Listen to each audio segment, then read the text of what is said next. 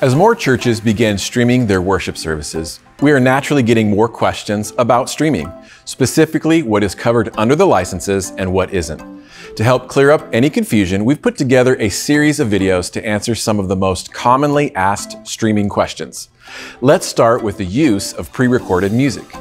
You asked, can we use pre-recorded artist tracks in our worship service? Now, with the Streaming Plus license, you can stream both master recordings such as artist tracks and multi-tracks, which includes backing tracks and stems.